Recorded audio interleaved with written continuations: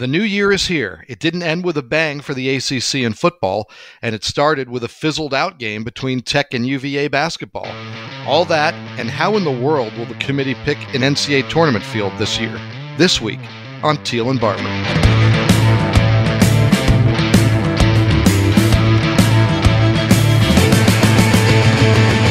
Happy New Year and welcome to episode 35 of Teel and Barber, the Richmond Times-Dispatch and Richmond.com's Virginia Tech, UVA, and ACC sports podcast.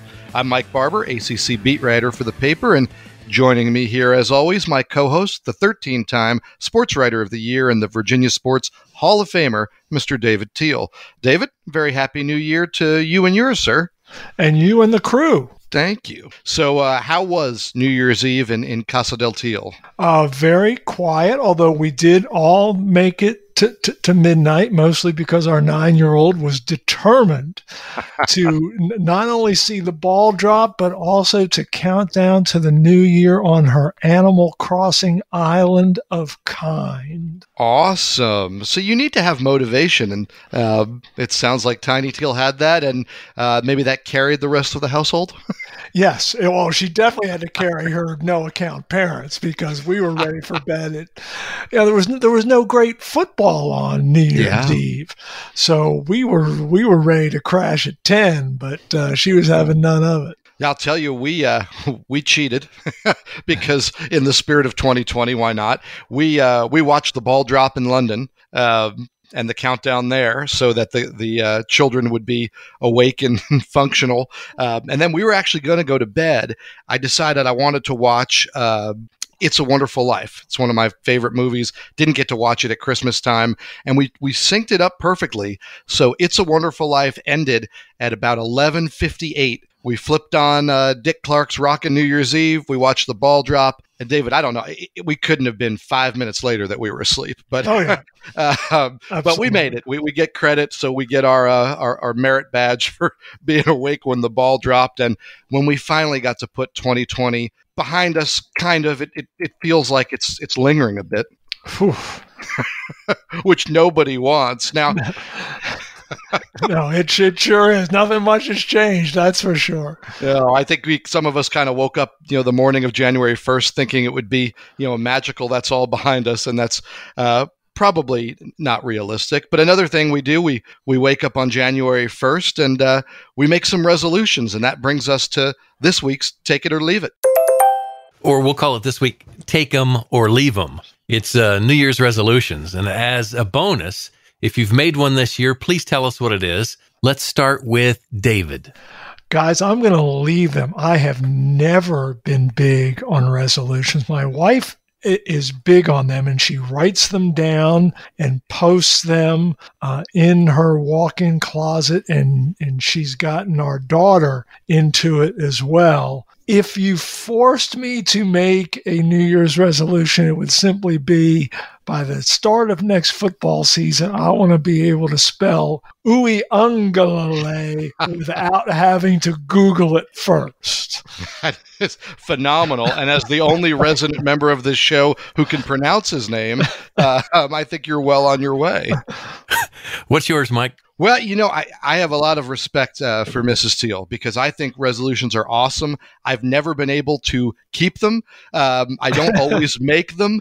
I love the idea. I love the idea that it's a new year and it doesn't have to be a big goal. It doesn't have to be a specific goal. I love the idea of you go into the year with hope of something that you're going to improve or do better or get more out of. I love the idea of New Year's resolutions, so I'll take them. And then I'll admit, I'm the worst. I've had all sorts of resolutions year to year: health, weight loss, activity level, professional goals, stuff with my family. Every year, I have come up with what I thought was a really smart, heartfelt, and important New Year's resolution. And I don't know if any of them made it out of the first month, and that's embarrassing. this year I'm setting a very low bar because of how rough 2020 was. So I think my New Year's resolution is going to be to eat more gourmet cheese. We had a ton of really nice cheese in the house around the holidays. I really enjoyed it. And I said, you know what? I'm going to go really low and easy this year. My resolution for 2021, enjoy more gourmet cheese. So you gentlemen can please hold me to that, because I think that's an attainable goal. It's going to be hard for us to monitor, though. We're going to have to rely on your honesty. Oh, I would never lie about gourmet cheese. Now, David, against all odds, the college football season looks like it's going to reach the finish line, right? And this worked. This big experiment, it worked. Alabama, Ohio State, they're going to play for the national title. Right now, that's scheduled for January 11th in South Florida. I note that because everything seems to be constantly potentially changing, but that seems to be where we're headed. The ACC, it put two teams in the college football playoff. That's a big deal. Clemson and Notre Dame. And then it saw both of them get beat pretty convincingly in the national semifinals. That was part of an 0-6 showing for the ACC in bowl games. Obviously, this was an odd year, right? Things were different. Things were weird. UVA and Tech could have been in bowl games. Maybe they would have won. They passed on going. They wanted to end their year. So, David, I'm asking you, you wrote about this week. How big a deal is this bust of a postseason for the ACC, the lopsidedness of the scores? What do we make of that? It is a deal. How big it is, Mike, is up for debate. I've never been one to judge a conference's season based solely or even primarily on bowls, simply because, number one, although we didn't have it this year, the huge lag time between the end of the regular season and the bowls. Who knows what transpires there? Teams lose their rhythm. People lose their motivation. And speaking of motivation beyond the playoff now, the motivation for bowls for a lot of these teams is minimal. Now you have players opting out. So I think it skews results. But 0-6 is 0-6. And it's the first time since 1983 that the ACC has gone winless in bowls. And back then it was only 0-2. It's the first time in 19 years that the ACC has failed to win multiple bowls. And this is the first time ever that a Power 5 conference with more than 3 bowl teams has failed to win a game. That's a deal. I agree. And I think we're on the same page here. If they were 1-5, it almost doesn't matter which one. Obviously, if you can get Clemson or Notre Dame to the national title. But if they were 1-5, we're probably not even talking about it. But that 0 is so bold and glaring, isn't it? Oh, it really is. And you mentioned the margins specifically for Clemson and Notre Dame. Clearly, they had the ultimate motivation. They're playing for a spot in the national championship game. But, Mike, it's the darndest thing. These semifinal games in the college football playoff, since the very first one, the very first year of the playoff, the 2014 regular season, the playoff semifinals are New Year's Day 2015. And we had a crowd of people in our house, and everybody's jacked up, and we've got food and drink, and everybody is just ready. And that very first playoff game, Oregon, Florida State in the Rose Bowl, was just the biggest beatdown you could ever imagine. And they've continued every single year. And we're to the point now, the average margin of the, what are we, year 7 of the playoffs, so there have been 14 semifinals. The average margin in those games is 20.9 points, 3 touchdowns. Yeah, and it flows into the debate about expanding the playoffs. And I see both sides, right? Because if you expand, you're going to get some more competitive matchups somewhere in there with the lesser teams. But the teams that are playing the eventual championship game opponents, you're probably going to get smoked anyway, or you might get smoked worse if you've. So I don't know that that's the answer. And David, I'm curious, as we go down the ticket on bowl games, the lower tiers, you mentioned the players opting out. It seems like this trend, it's certainly growing, and understandably, But is there a chance, because we played less bowl games this year, a lot of games canceled, they couldn't find teams, or they couldn't conduct the travel, the safety, whatever it was. We had many fewer bowl games this year. And I'm wondering if this is going to be a trend going forward. If with players losing interest in playing the lower tier bowls, teams losing interest in playing the lower tier bowls, do you think we could see any continuation of, hey, maybe there'll be less bowl games in 2021? I think I don't know about 2021, simply because of contracts and such, and we're just starting a new bowl cycle. I mean, the 2020 season was supposed to be the start of a new bowl cycle. You know, the ACC was going to send a team to San Diego to the Holiday Bowl, and the Holiday Bowl got canceled because of concerns in California over COVID. But I think beyond the next contract, and this contract is for 6 years, but I wonder as we continue to progress, it's a fascinating question. And another component of this, NIL, and athletes being compensated for their name, image, and likeness. Stuart Mandel in The Athletic, in a mailbag, had an interesting question from a reader who asked, what if bowls try to incentivize athletes to play as part of NIL? And it's like, okay, you know, is a 20 grand appearance going to persuade an athlete who may be looking at $1 million pro contract to play in a bowl? I don't know, but it was a really intriguing notion to me. Yeah, one of the more interesting projects we got to work on this year was that series that Lee Newspapers ran, and we ran the components, obviously, in the Richmond Times-Dispatch. You and I worked on it, talking about all the different impacts of athlete empowerment. And one of the stories was on, name, image, likeness. And what was amazing was there are so many spokes like that, David. There's so many directions, and it's nobody's fault, but I don't think we've thought of all of them. I don't think ADs and presidents have thought of all of them. I don't think agents and the people who stand to benefit from this have thought of all of them. I think you're looking at a situation where it's the right thing to do. They're going to get it done. It's going to be here. And then you're going to realize, oh, I never thought of this, and I never thought of that. And that bowl question is a great one. I think there's just so many interesting developments that are in our future on that front. Well, you're right, Mike. And what we don't know, and the reason that none of us has thought of all the spokes here, is because no one knows what it's going to look like. You have the upcoming NCAA convention this month. The association is working on its own NIL.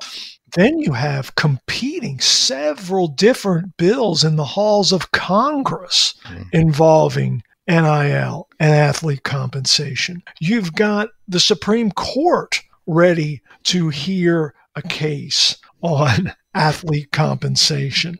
We have, we're recording this on Tuesday afternoon. As probably most of our listeners understand, there are 2 Senate special elections in Georgia today that will determine whether Mitch McConnell or Chuck Schumer is the majority leader of the Senate, and how the Senate ends up in terms of Republicans and Democrats could influence how NIL is played. Because the Republican bill might be a little more friendly to athletes and just an open market. It may go the other way if the Democrats win. There's no way to envision it because there's so much that's unknown. Well, as somebody who's been waiting 9 months for my unemployment check from Virginia, I'm sure everyone loves the idea that the government will be involved in what's already a complicated issue. Because if there's one thing the U.S. government does, it certainly makes things much more smoothly. Said no one ever. Sarcasm fun.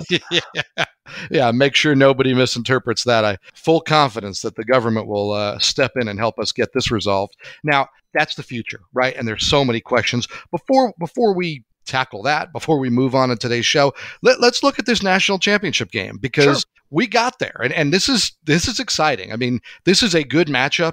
This is an intriguing game.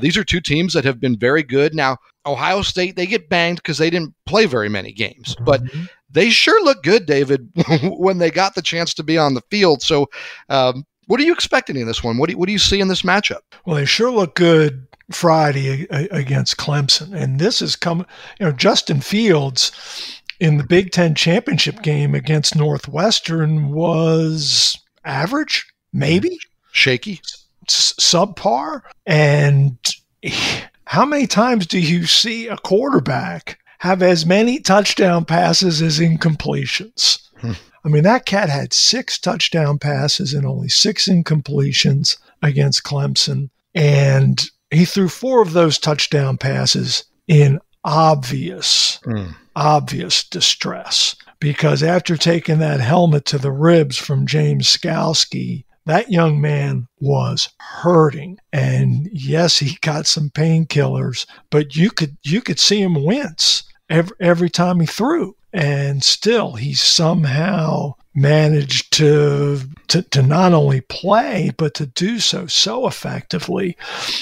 But as good as he was, Trey Sermon's emergence at running back for Ohio State, I mean, it's reminiscent of Ezekiel Elliott in 2014, when Ohio State rode him to the Big Ten championship win over Wisconsin, and then the 2 playoff victories over Alabama and Oregon. And sure enough, here comes Sermon, the transfer from Oklahoma. Very quiet regular season, goes for a school record 331 yards against Northwestern, and then 193 against Clemson. Yeah, that Ohio State offense put on a clinic that day. This Alabama offense has put on a clinic all year long. Now, they've got 2 Heisman finalists. That doesn't include their star running back, and it doesn't include a receiver who's coming back into the fold now. David, this Alabama, the SEC used to play some really great defense, and we can talk about that in a second. But this offense, this might be the best we've seen in a while.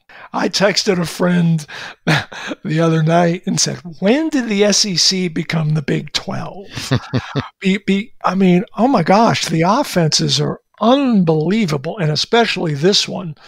You mentioned or referenced Devontae Smith, who very well may win the Heisman tonight. He may not be the first receiver drafted from his own team. That's crazy. Because of Waddle, and maybe he comes back for the national championship game. He broke his ankle against Tennessee. He's considered the best receiver that the Tide has and the best pro prospect. But Smith has been incredible. Mac Jones, the quarterback, Najee Harris. And oh, by the way, Alabama has 2 offensive linemen who were first-team All-Americans. They have 5 guys. Almost half the first-team All-America offense is from Alabama. That's unfair. It is, and it's one of my favorite sports topics or sports questions, and I've asked you a variation of this so many times, but I'm very curious to see if the gap between Alabama and Ohio State is greater,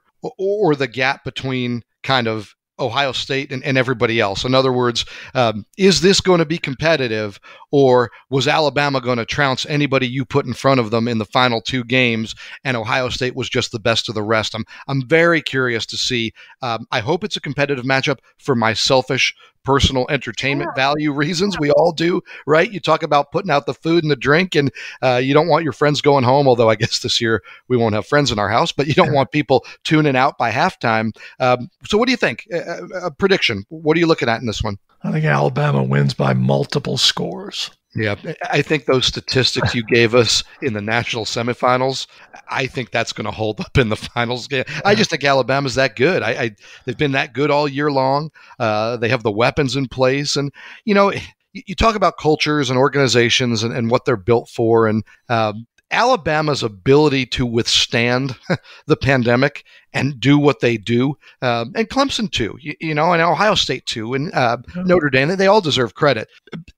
they had good teams, really good teams. Alabama has a great team. They had this massive curveball thrown their way. And I think we got to the end of the year and felt like, hey, man, they hit that curveball. They kept doing what they do. It's not they didn't limp in at 8-3 and they were the best of the survivors or something. Alabama was Alabama all year long. And I think they're going to be Alabama on January 11th. And oh, by the way, they probably have the greatest head coach in the history of college football. It's his resume right now. It's hard to argue against that. It truly is. I mean, I'm sure there are people in Alabama who would, even as much as they love Nick Saban, would consider that, just the worst thing you could say, because they worship at the altar of Bear Bryant. But Nick Saban is, it's just stunning. It really is. We could be heading towards Bryant Denny Saban Stadium.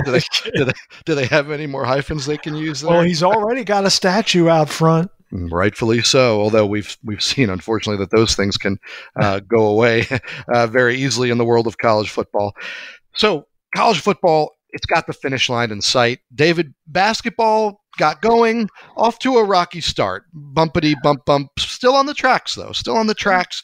Duke went to Florida State expecting to play without Mike Krzyzewski, their Hall of Fame coach. He had a close COVID contact. Now, the Blue Devils, they ended up not playing that game at all because the Seminoles had COVID issues, so it became a non-issue. VCU's program, they just returned from a pause. And for us, Saturday's game between Tech and UVA, it had to be postponed to February because of a positive test for a UVA staffer. Cavaliers are expecting to play Wednesday. We're recording this here on Tuesday. They're expecting to play Wednesday night at home against Wake Forest. Steve Forbes, the new coach there, his team has played only 4 games so far this season. UVA is not going to have a full roster for that one, assuming it's played at all. Here's Coach Tony Bennett on that situation. As of right now, we'll have enough. We'll have enough to play, and we miss a few guys. It's more staffing and some players. And but if everything stays the way it is, we'll be good to go. Not at full strength, of course, but in a spot where if you can get games, you've got to try to play them, and you want to be as ready as you can. And by being smart and safe, but then trying to be ready to go with opportunities that are in front of you. If you can get games in, you got to play them. That's got to be the motto right now for ACC and college basketball teams across the country. David, you wrote about this week as well. And how are you feeling at this point about what we've got with this college basketball season? Mike, you were with me on the weekly ACC Zoom yesterday. There's a lot of anxiety among the coaching ranks. There's some hope, but you could see it, you could hear it. Roy Williams says he wakes up every morning and thinks, okay, what's going to happen to college basketball today? And Mike Bray, who had another game just this afternoon, postponed. They're supposed to fly to Georgia Tech today to play the Yellow Jackets tomorrow, but there's a virus case at Georgia Tech within the program, so that game has had to be shelved. That's the 6th game that Notre Dame has had postponed or canceled. And, so far, the ACC is at about an 80% rate of games scheduled to games played. Now, some of them have had opponents juggled, but just in terms of sheer volume, the ACC is at about 80%. If it can continue that, then obviously, they do get to the finish line, and the entire sport probably does. But we're looking at, we're diving into the winter, and students are returning to campuses from home holiday gatherings, and we saw a spike after Halloween parties. Heaven knows what's going to happen after New Year's Eve parties, and I just don't know. I so very much want college basketball to happen again, selfishly, personally, professionally, the whole 9 yards, and for the athletes themselves. But there are moments where you can't help but wonder. Yeah, I think this is going to be the kid that turns driving age and they want the car and they dream of the Ferrari or the Lamborghini, and dad takes them down to the used car lot and finds the jalopy that that they're willing to buy them for the first car. I think this is going to be ugly. It's not going to be what we dream of. But if the engine starts, so to speak, I think that's a victory. And I think that's what you saw and heard from those coaches really behind their words, what we saw in their faces and in their tone and in some of those exasperated sighs. I think they're realizing, hey, this isn't going to be a situation where you put your best product on the court 2 or 3 times a week. And that's hard. That's hard for these coaches because that is what their cultures are built on, is every time out, it is your goal to put the best product you can forward. David, that's out the window. Your job now is to put a product on the floor, a functional team, a team that is healthy, that understands what you want it to do in a given game. It's not going to be ideal. It's not going to be your best. And it's quite possible that when we get to the end of it, we're not going to know who the better or best teams were. But there's a good chance, I think, that we're going to reach the end in some form. Now, the end has changed. The NCAA has said this week they are putting the entire tournament in Indianapolis, the Indianapolis area. They're using a number of gyms and arenas there. What do you think about that choice, David? Smart play? Oh, yeah. I think it's really the only play for several reasons. You're going to limit travel, which is an absolute must. You're going to a city and state that has the infrastructure with gymnasiums, arenas, hotels, and all that. You're going to the home of the NCAA headquarters, which logistically helps the association as it tries to organize all this. So having been to many Final Fours in Indianapolis, to me, it was the only choice. Yeah, kind of reminiscent of, and apologies to Jim Boeheim here, but the ACC decision to play its tournament in Greensboro, right? You just, anything you can do to make it easier, you got to do. Because the easier you make it, the better chance there is it happens. Now, I look at this and say, I think it's great. I think it's a great decision. I don't love it, obviously for fans that aren't going to get to go and the experience of the sites around the country. That's part of the NCAA tournament, but this is about protecting the bottom line financially. You can't afford to lose this event. And the bottom line of you want to end the year with an NCAA tournament. Is it possible to do it with regional sites? Maybe, maybe not. We don't know. We're months away, right? But doing this kind of guarantees, hey, we can get to that point. We can get to that finish line we keep talking about. We're praising football for getting to the finish line. I think this protects the bottom line and gives the NCAA the best chance to have a tournament, however it looks, however it's earned, however you get there, to have that happen come March. Yeah, I agree wholeheartedly. Good luck to the selection committee and those folks as they try to pick the field. But yeah, it's they need that. You mentioned the financial component of this. Obviously, they lost the 2020 tournament, but you're talking about $1 billion event. You can't lose $1 billion in consecutive years. You just can't. And if you do, the entire enterprise can crumble. Absolutely. Now, the ACC, we talked about their kind of weak finish to football season. They're 0-6 showing in the bowl games. Basketball-wise, David, the ACC, it's got nobody in the top 15 right now of the AP basketball poll. Now, there are 5 teams down there at the bottom, actually led by Virginia Tech at 19. Is this cause for concern or something that's going to correct itself as the season continues? I don't know if it will correct itself or not, Mike, simply because I think the teams are so evenly matched, number one. Number two, COVID will skew results in one way or another. And that way, I just think that teams are going to lose so many times, all of them, that you're going to end up with a regular season champion, probably with 5 or 6 conference losses. And that's usually not the way to get into the top 10.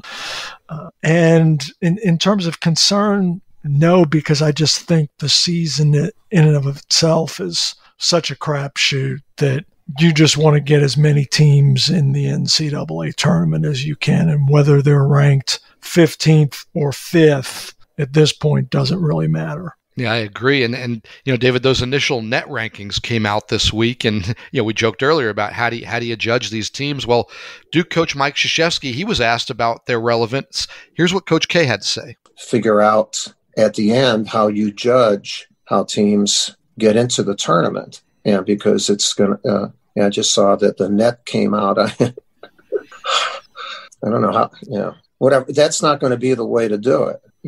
I mean, I don't think. But hopefully people get every program gets a good number of games in where they can be judged. And then the NCAA, the committee will have to decide what is that judgment. Yeah, quantifying this year just seems impossible. This figures to be the most challenging year ever for the NCAA basketball selection committee, and that's saying something because it's always a hard job. It's always a big task, and in my mind, this seems, David, like a year that they're not just going to look at bad losses, quality wins. They're going to have to look behind the scenes, right? They're going to have to know the story. Were teams coming off a COVID break and they hadn't practiced in 10 days or 8 days? Were teams missing key players for these big games, right? I mean, you can't just go by the numbers and say, okay, well, they beat this team in the rankings here and lost to this team. And you can't just go by the numbers and say,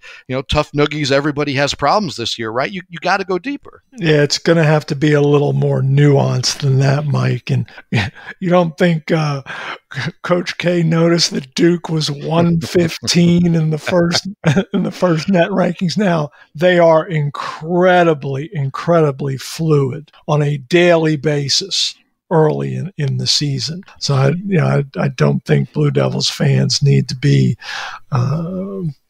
going off on the ledge here and thinking, oh my gosh, we're at 115. How are we ever going to make the NCAA tournament? Duke, by the way, is the highest ranked ACC team in the KenPom rankings. So that just goes to show you how different things can be depending on which computer algorithm you prefer. So, and I'm really interested to have this conversation tomorrow. I'm scheduled to connect with A10 Commissioner Bernadette McGlade, who's a member of the selection committee.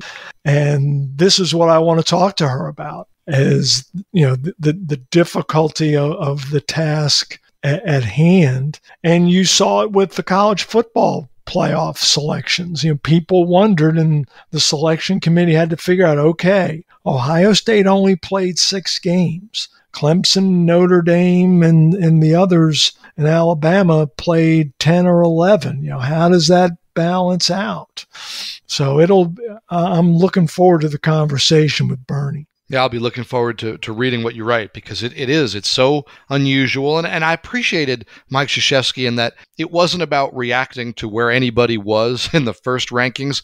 It was basically putting that out there in advance to say, hey, the rankings, the numbers, the metrics we usually use, they aren't the way this year. And I think he's right. And it's going to be fascinating to hear what she tells you, because I think it's just a simple, if anything can be simple in these times, I just think it's a simple case of, hey, you're going to have to go deeper. You're going to have to take that resume that you're so used to comparing and go another level of who was in, who was out. What was the story of your team, your state, your university that week? And that's going to be tough. But I think just like football, I do think that the cream is going to rise to the top. I think you're going to see the teams with the most talent, with the best coaches, with the strongest culture. It's hard in basketball because so many more teams make the tournament. So many more teams have a shot, right? It isn't always the 1 seed that wins the national title or the overall number 1 that wins the national title. So it's a fascinating topic, and I think it gets us back to the way maybe earlier in your career, David, the way these tournaments were selected, of a little more of gut feeling of who's good and who's bad, who's really worthy and who's not. And I just think the metrics aren't going to be as helpful this year. I think you're right. And I'm going to go out on a limb here, though, Mike. I think one of the top regional seeds is going to be Gonzaga. Yeah. We've seen Gonzaga in person now. We've seen Gonzaga on TV. Mark Few's program is legit. They maybe not the pedigree of Alabama, but in terms of dominance right now, very comparable to what Alabama football has going. I should say nobody wants to play Gonzaga. UVA volunteered to play them, but Yes, and bless their hearts, but nobody has much of a chance, it seems like, when they step on the floor with Mark Few's bunch right now. Yeah, they're going to be undefeated going into the tournament. It's going to be just like Kentucky going into the tournament unbeaten, Wichita State went into the tournament unbeaten, Vegas went into the tournament undefeated, but you got to go back to Indiana 76, to a team that got it all, that really ran the table from start to finish. That's going to be a storyline to watch. So that's nationally. It brings us to the who you got, and for who you got, we're focusing more on the ACC. Thank you, Mike. We're into the new year, and by now we've gotten to see at least a little bit of every team in the ACC. The question is, who's the best? Who you got? Let's start with Mike. You think I would have an answer, but I don't know that I do. Right now atop the standings are Virginia Tech and Louisville, who play tomorrow night. Now, Right. I'm not saying that's going to hold up, but I think that Virginia Tech has really shown something early here, and especially defensively. I mean, defensively, it looks like they have something that can hold up over the course of the season. I say that as they go into this game with Louisville. Right now, to me, Louisville might be the best team in the league. I really like what Louisville has. I really like their guard play. I really like what Chris Mack has talent-wise. I think their backcourt of Carlick Jones, who I wrote about today, and David Johnson, that's a backcourt that just changes games and is hard to match up with. So I know that they're not one of the teams right now in the top 25. We already went over what the rankings mean. I like Louisville early this year. All right. David, how about you? I like Clemson. And Clemson is tied with Virginia Tech at 19th in the AP poll. Clemson is 15 in the first net. And yes, the Tigers lost to Virginia Tech on the road, but that's their only loss, guys. And they have beaten, I wrote it down here because I knew I wouldn't memorize it. They've beaten Mississippi State, Purdue, Maryland, Alabama, Florida State, and Miami. That's 6 P5 wins. That's really, really good. And Mike, you mentioned Virginia Tech's defense, which has been impressive. Clemson's defense has been even better. Mm-hmm. And oh, by the way, in Amir Sims, Clemson has a go-to guy. And that to me is what the Hokies lack right now. Not sure they've got, maybe it's Keve Aluma, but Amir Sims is a proven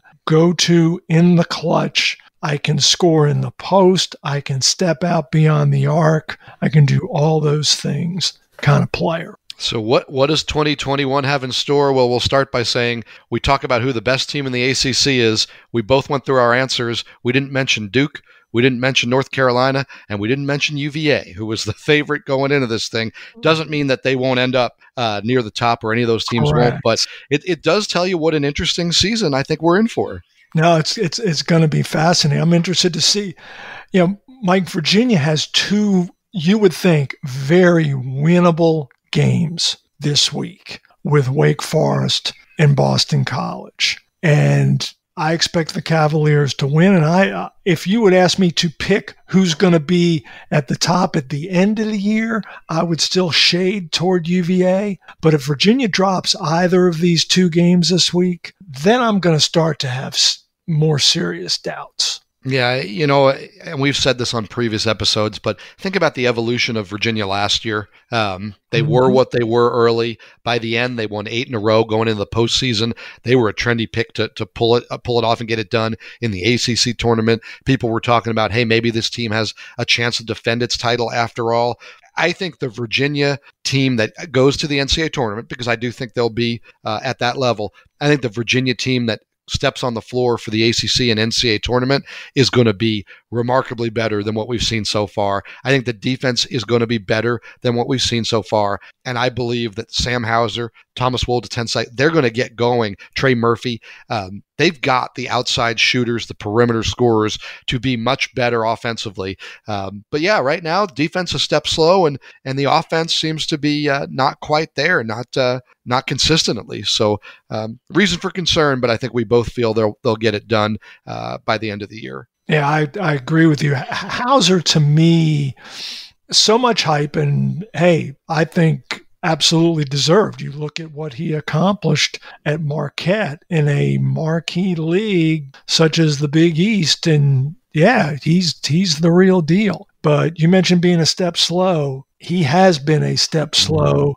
defensively, and he hasn't hit his stride offensively either. And they need him to do both. They need him better on both ends. And I think he's capable. I think he will. And when that happens, as you said, it becomes a very different team. Absolutely. It was Wolde-Tensai's three-point shooting last year that really transformed and got UVA going. And I expect Hauser to have a similar impact at some point.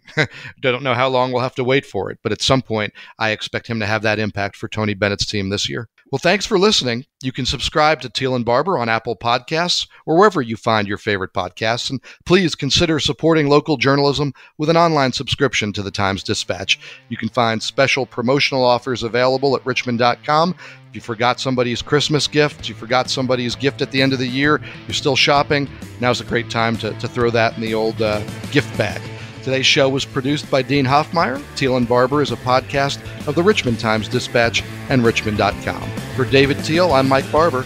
Thanks for listening. Be healthy and safe, and please join David and me again next week.